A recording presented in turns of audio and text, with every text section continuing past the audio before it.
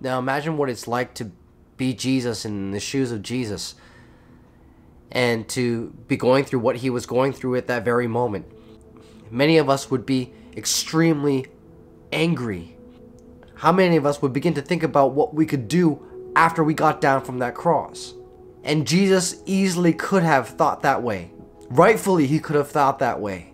And if it was any other normal person, we probably would have thought, you just wait until I get off that cross and what I will do to you.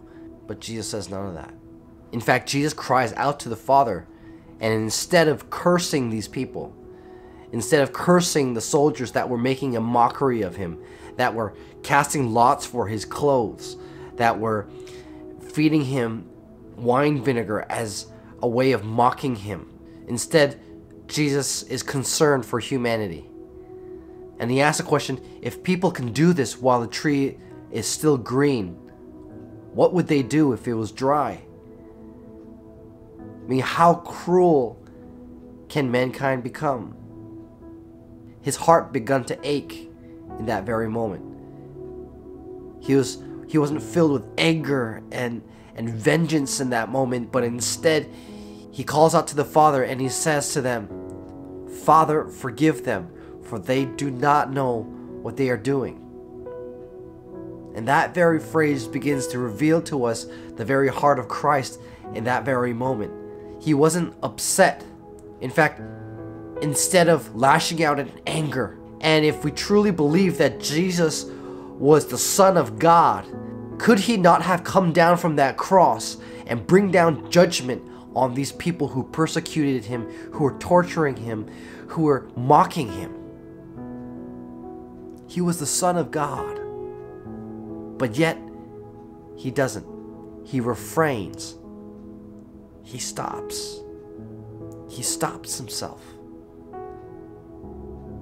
And instead, he prays for us. He prays for these soldiers. He prays for the people who are making a mockery of him. If we look further into that passage in verse 35, we realize it wasn't just the soldiers standing around and making a mockery of him, but it was the religious leaders. It was the rulers. It was the teachers of the law. It were the people who were of even spiritual authority making a mockery of him while seeing him die on a cross. The most cruel and most humiliating death that anybody could possibly die of in that day and age. And so we see this Jesus who's completely naked, filled with scars, and with blood pouring not only from his head but also from his hands and his feet, and from the many other wounds that were maybe open from the whips and the lashes that he received just before. And Jesus in that moment prays for us. That to me is just shocking. It's crazy. I could not believe, I could never believe that someone would pray for me even while I was doing that to them. And that is the very heart of Jesus. That is how much he loves you and I. To the point, even when we have sinned, Jesus dies for us on that cross. Romans chapter 5 verse 7 to 9 says, very rarely will anyone die for a righteous person, though for a good person someone might possibly dare to die. But God demonstrates his own love for us.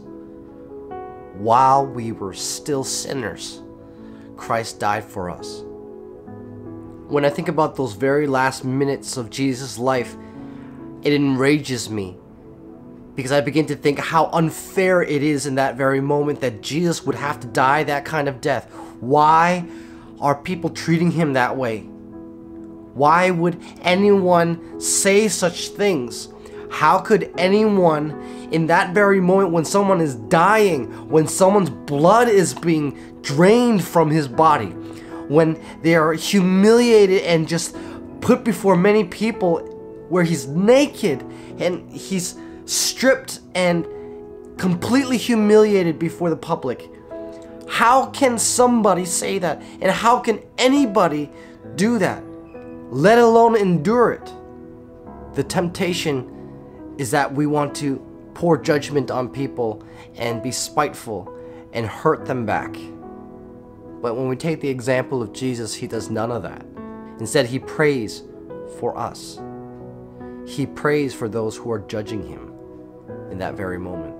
And so the question that I have for us today, and what we might want to think about, is can we love people even when they are completely evil to us in our lives? Can we choose to pour grace on their lives even when they persecute us and even when they do the most disgusting things to us? Can we? And that's the gritty question of our faith, and everything and almost all of what Jesus is asking us to do as humanity: to love without bounds, without condition, without any requisites. Today, in today's generation, our greatest issue is that we have a very low capacity to love people around us. If they differ in opinion, if they differ in the way they think, or differ in maybe the way they live their life, or differ if they differ in their perspective, we pour judgment on them. And we say, you're wrong, you're terrible, you're horrible, and you don't deserve love. And so what we do is we draw a line. Humanity as a whole, when we look at history, many of the time we see nations drawing lines amongst each other, saying, you are my enemy, you will never cross my border, and I will never cross yours, I will never share with you. And Jesus on that cross could have easily said, you are never going to receive my salvation, you are never going to receive my love, you will never receive my inheritance. But instead, right after this very event, and as Jesus says those very words, it is finished, the curtain of the temple is torn. That means so much to all of us. It means that because of what Jesus had done on that cross, because he died while we were still sinners, that veil was open for us so that we may enter into the presence of God freely because of what he has done on that cross. And so as Christians, where do we stand? Do we stand by drawing a line saying, if you want to receive the love of God, you have to be this way in a certain way? And so we are so busy as Christians judging people for maybe what they have done wrong, and said, you're a sinner, you've done this wrong, you do that wrong in your life. Instead, saying, even while you were still a sinner, Jesus loved you. He wants you to come to him. And so if you are a believer, the question I have for you is, have you drawn a line and said, if you're over this line, and if you live this way, you belong to Jesus, but if you live this way, you don't belong to him, you don't belong here at all?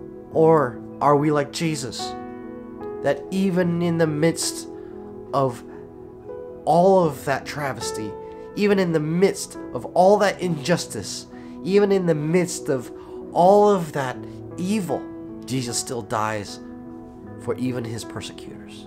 That eventually, that even people such as Apostle Paul, who used to persecute Christians, who used to kill Christians, would be welcomed into the kingdom of God. He would be brought to him, and that he would come to know him. Maybe some of us have felt all our life that we're not good enough. We're not good enough to come to Jesus. We're not good enough to come to God. I have to get all these things right. I have to get all my sins together. That's the only way to come back to God. Well, here's the great news, that Jesus invites you. He says, I died for you. I died for you on that cross. So even in your broken state, you can come to me. I will be your healer. I have opened that door for you to come into my presence, to be with me. And I want to tell you that I love you, that I cherish you, and that you are worth it enough that I would shed my own blood for you. And that is what Jesus said. No matter what people had done to him, and even those people who had done those evil things to him, He dies for them too.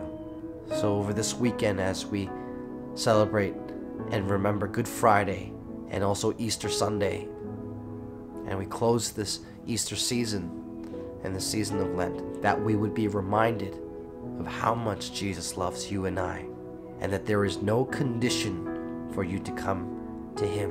In fact, Jesus is the one who works on your condition. He works in your life.